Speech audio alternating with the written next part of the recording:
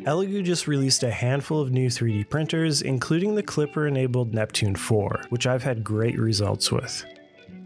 Along with these, they also released new resin printers, including the Saturn 3 and Saturn 3 Ultra. It seems like just yesterday 4K resolution printers were the gold standard, but now 12K resin printers are starting to hit the market, boasting truly incredible pixel densities on their masking LCD. Today we'll take a look at the latest premium 12K resin printer from Elegoo, the Saturn 3 Ultra. Let's quickly go over the specs.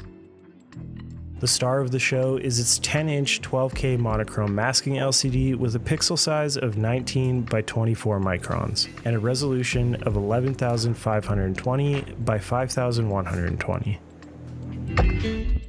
There's tempered glass to protect the LCD. The build volume is 218 on the Y, 122 on the X, and 260 on the Z axis. It has a top printing speed of 150 mm per hour using high-speed resin. That means to print a full plate of average size minifigures at 28 mm tall, it would take just under 30 minutes, which is incredible. It runs a Linux operating system with 4 GB of RAM for Wi-Fi file transfer and remote printing. A laser engraved build plate for better first layer adhesion, 4-point leveling system, ACF release liner as opposed to the traditional FEP film, which should allow for easier release of the print and faster printing, and a 4-inch IPS touchscreen. The appearance of the machine is very sleek and resembles the angular design of a stealth bomber. The base of the unit is all metal, making for a premium look and feel. And the UV shield has departed from the standard translucent red for more of a smoky gray color. When it comes to resin fumes, they've added a few mitigating solutions here. First, there are these USB-powered activated charcoal filters that fit neatly inside the print chamber. There's 2 USB ports here, so you could run 2 of these for even better results. And finally, a removable port that can be hooked up to a vent fan or to an air filter like this one that Elegoo makes. Instead of using an array of LEDs and lenses to create even light distribution, they've opted for a much more powerful single COB or chip on board light that passes through a lens and is evenly distributed up to the bottom of the vat by a mirror. Of course, with a more powerful light means more heat, and more heat means more cooling. So they've opted for 2 vents on the back, one for cool air to enter and the other for heat-saturated air to disperse from. For slicing, they've provided free lifetime access to the Voxel Dance Tango slicer. I've never used this slicer before, but the setup was simple, the UI is clean, and there seems to be plenty of options and settings here to fine-tune everything, making it a pretty viable option. Okay, now that we have the basics out of the way, let's do some printing. I've been obsessed with the new Diablo, so I searched for a good Diablo model and found this Lilith model from Nom Nom Studios. They offered a pre-supported model, so I threw that in the slicer and sent it wirelessly to the printer.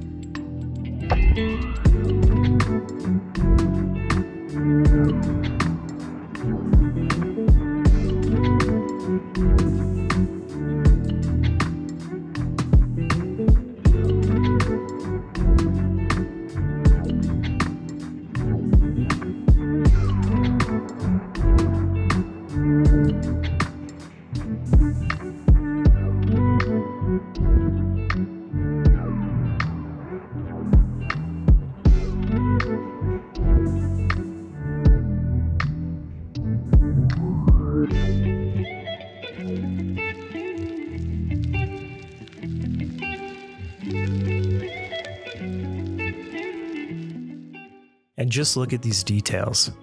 I don't think I've ever printed something so detailed.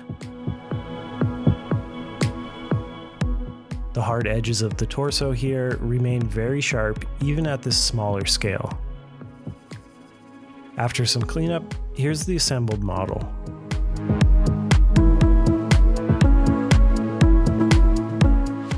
Next, I found this awesome cat goblin model from user JWang Creature Sculpt on My Mini Factory. This time I had to manually enable supports in the Tango Slicer. Options here are pretty straightforward, and there's presets for more or less aggressive support. Again, we'll print in gray ABS-like resin.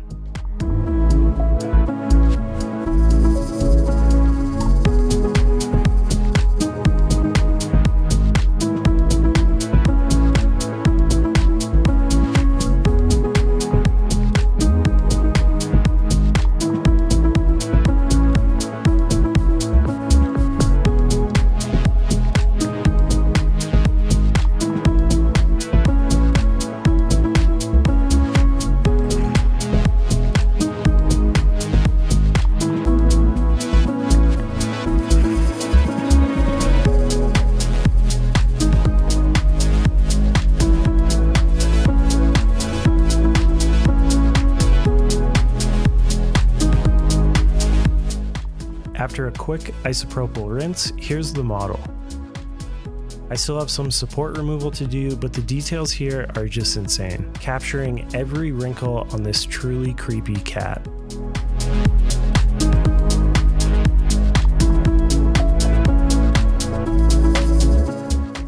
Okay, so what are my initial thoughts on this printer? Well, if miniatures are your thing, then this pixel density will not disappoint, giving injection molded kits a good run for their money.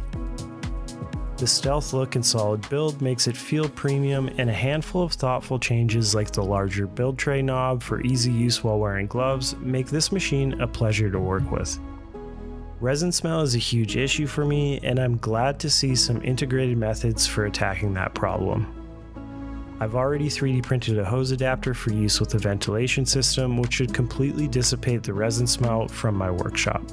Wi-Fi printing is a no-brainer here, and given the file size of resin G-code, it works really well. Special thanks to Elegoo for sponsoring this video and sending this machine to take a look at. If you're interested in more 3D printing content, consider subscribing. As always, thanks for watching and happy printing.